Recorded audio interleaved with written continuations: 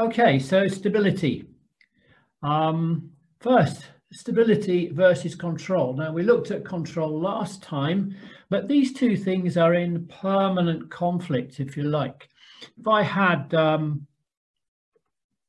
lots of stability, I'm not going to get much control. If I have lots of control, I'm going to have very much less stability. And control, we really mean maneuverability. So if we just look at, if we had a continuum, if you like, so we had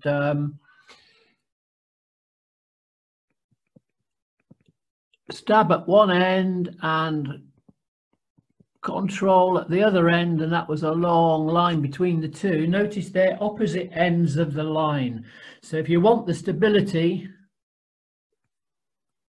then you don't have control. If you want control, then you don't have stability. It's a bit of a, how much do you want? So with our airliners, what we want is lots of stability, really. We need to control the airplane, but we're not going to be doing aerobatics. So we would probably be somewhere more or less where I put that cross. If you're flying a fighter aircraft where you need a lot of maneuverability, then the design would probably err towards having lots of control but less stability.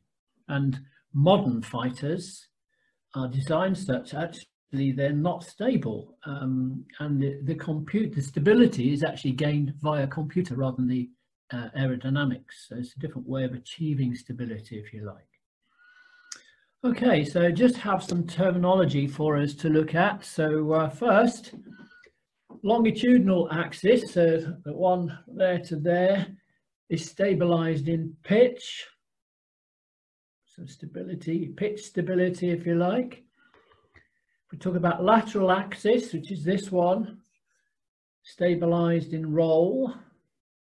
And obviously for the last one, our normal axis, which is the vertical one that we can't see there, stabilized in yaw. Okay, so we got those three axes that we're playing with. And what do we mean by stability? Well, stability is basically how the airplane responds to a disturbance. So you might be flying along and a gust comes along and say increases alpha like that. What does the airplane do in response to that? What we're looking for is the airplane would actually put the nose back down and continue along its journey. If it got knocked up and then went up like that, that would be disastrous. That would be unstable. We don't want that. What we want is to come back. And most of the time it gets knocked up, it comes back, but it doesn't come back like that. It comes back with a slight oscillation and then eventually settles back down. So stability is a measure of the aircraft's response to a disturbance, if you like. And we can generally consider that response in two ways. So we can have what we call static stability. And static stability is about our initial response, if you like. What does the airplane do? Does it head off in the right direction? So in this one where I got disturbed knocking up, is the initial response to put the nose down? Or is the initial response to go and do something else? It could be to put the nose up. It could be to make the nose go left or right. You never know. But we're looking for it, what it is. And then we got the other one is dynamic stability, which largely I'll look at that as where do we end up? Do we end up in the right place or not? It's how the aircraft behaves after the initial response. So that would be there. So next then we're going to be looking at each of these, the dynamic, static and dynamic, but each of those can be viewed in three ways. I'm going to draw, I think you've seen it all before. I think I didn't realize until the other day you also get it in instruments. So if I had a bowl, and not a very good shaped bowl, so my ball would actually be there, wouldn't it, in this bowl? But if I displaced the ball and moved it up there somewhere, then I think you'll all agree that the ball would move down, it would go beyond its point and it would just oscillate and eventually it would end up there. So the fact that the ball, the first response is to go back in the right direction, we could say then that it has static stability, positive static stability. and that the ball eventually ends up in the right place, we can say then it also has dynamic stability. But if I had a flat plate like that, maybe a bit longer than that, but I had a ball, and then I disturbed the ball so that it rolled over to there. Now, friction would make the ball stop, so it's not going to roll forever, and then it stops.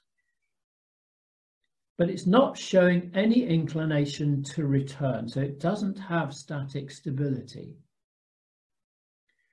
But neither is it trying to go further away.